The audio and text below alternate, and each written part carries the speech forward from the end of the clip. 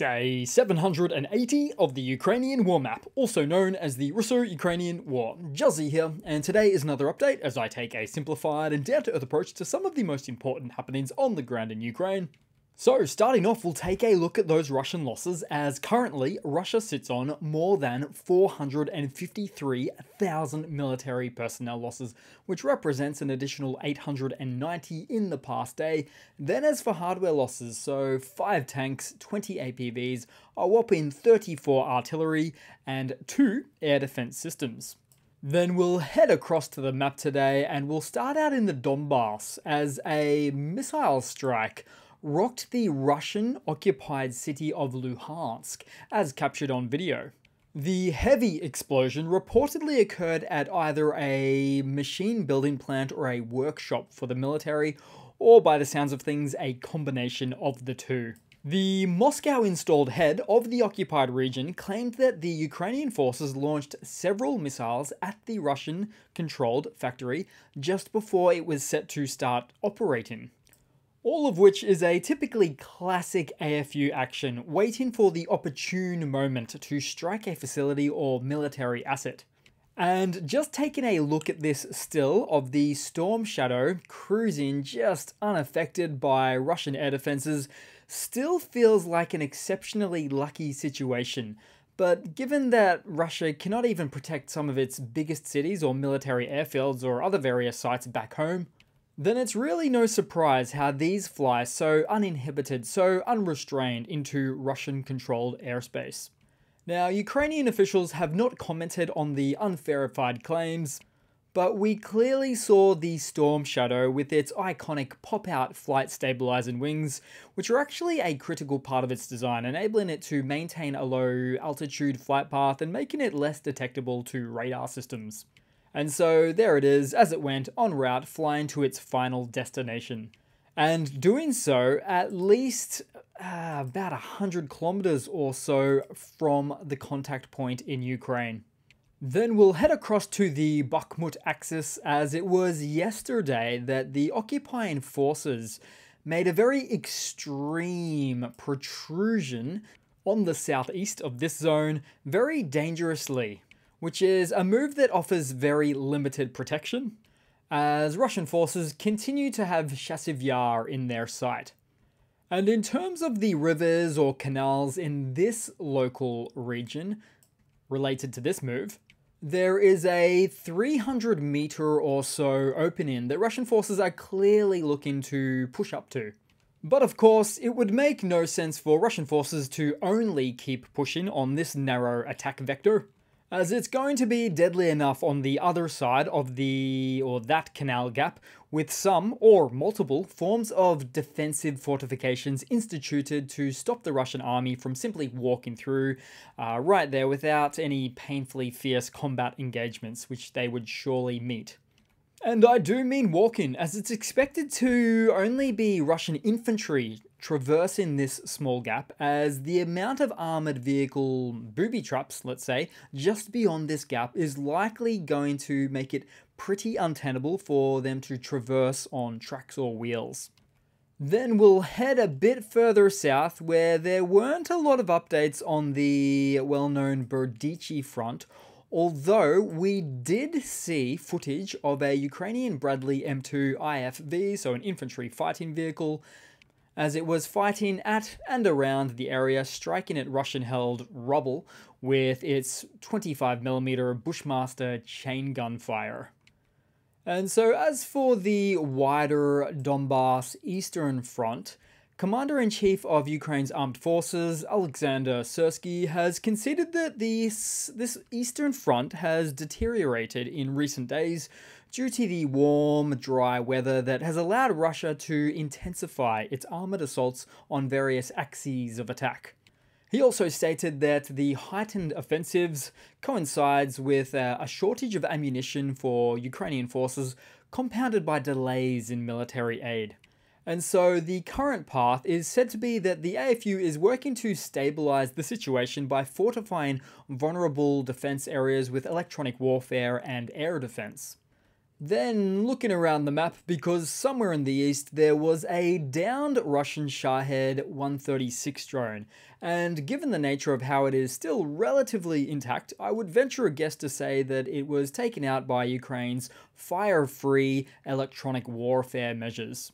And I don't know if you guys remember, but they used to call these Shahed drones $25,000 drones. Then only later it was leaked that they actually costed anywhere between $170,000 to $250,000. Which is also something that was validated by the fact that the MDR 208 rotary engines, one of which you can see right there, is on its own worth about 30 to 40 grand. And with a wingspan taller than your tallest basketball player at just under 8.5 feet for these contraptions, a lot of work and components go into these one-way UAVs, which makes it surprising that their payload size is not as big as you might think, at anywhere between 20 to 40 kilos or about 45 to 90 pounds. Then, also in the east, Ukraine destroyed a Buk M1 air defense system near Novomikhailivka, where also Russian tank and APV losses continued during daylight attacks. Then also, somewhere in the east, we saw a couple of Russians in a mad dash trying to evacuate themselves around the front lines as they were zipping out of the fire zone for dear life in a Chinese Desert Cross 1000-3, aka Golf Buggy. Then also, no shortage of Russian fuel tanker losses with these two destroyed, and said to have occurred at least a few miles from the front lines. Then, also in the east, the armed forces of Russia pulled out of stockpiles, then lost another self-propelled gun, the Nona S. Although not to be confused with a Soviet standard size 152mm howitzer on tracked wheels, this one specifically instead is a 120mm self-propelled mortar. Then, in similar fashion, we saw the destruction of a Russian self-propelled gun, the 2S1 Vozdika, which is a Soviet 122mm caliber self-propelled howitzer. This one happened in the Luhansk region, where a second flyby AFU FPV just happened to notice it. Then briefly, we move to the Zaporizhia Oblast here, somewhere we haven't been in a while, as the Zaporizhia nuclear power plant has achieved a significant milestone as all 6 reactors have reached a state of cold shutdown for the first time since October 2022. So the International Atomic Energy Association Director, General Rafael Grossi, praised the development, stating that it enhances the overall safety of the facility. Cold shutdowns provide an extra safety buffer, allowing more time before nuclear fuel cooling might be compromised in the event of an accident.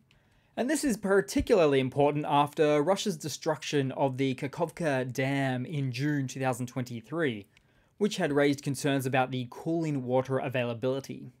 In fact, do note, Nuclear Safety Chief Grossi met with Putin just last month in Russia, with the meeting largely focusing on nuclear safety and security concerns of this very nuclear plant.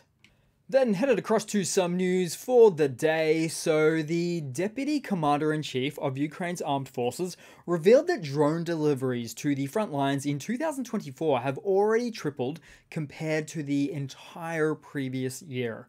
Which is impressive, although also expected given the previous year's remarks on scaling up production to well over 1 million drones produced by 2024, with current latest estimates having it at about 1.5 million or more drones produced.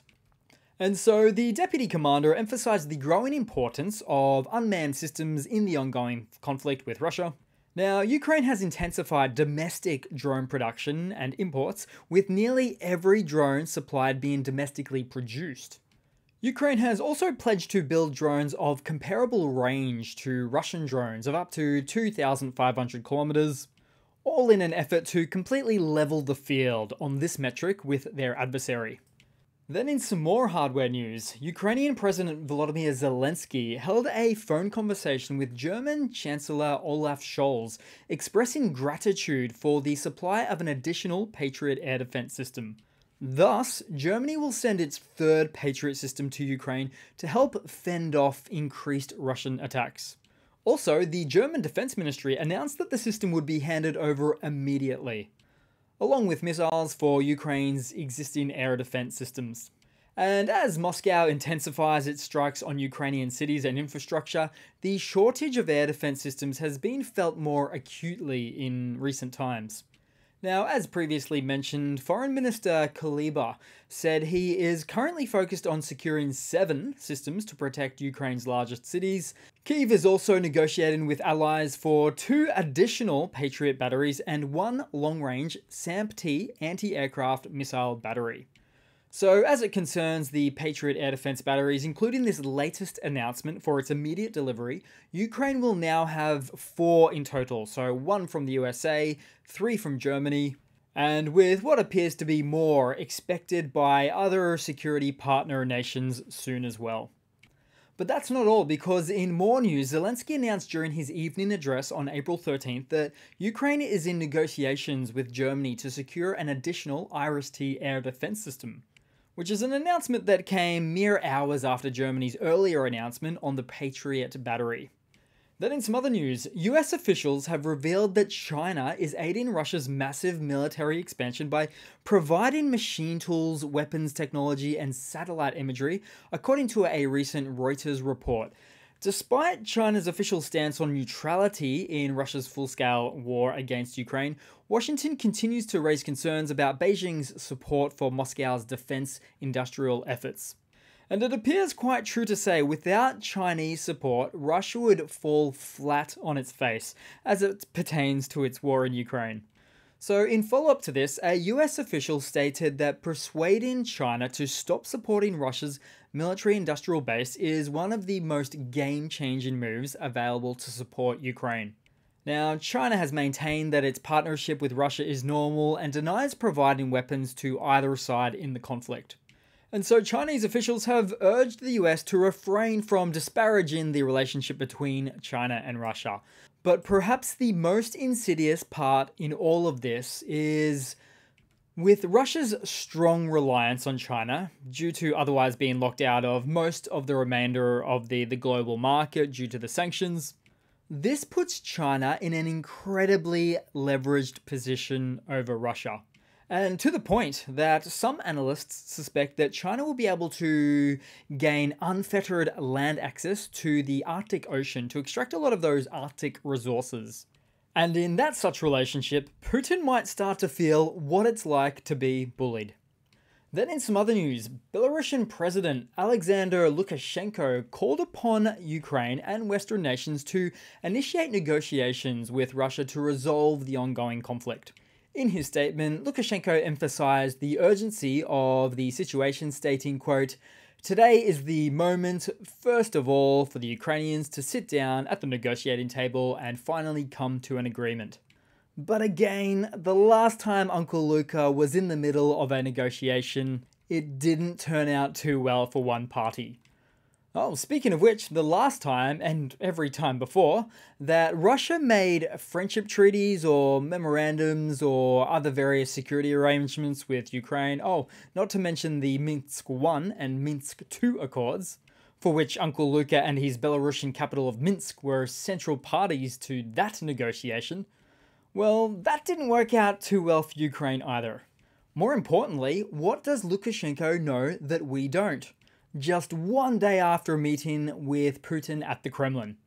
Is it because Russia has burned through, say, 77% of their artillery systems with not a hope to replace them one for one on such a large scale?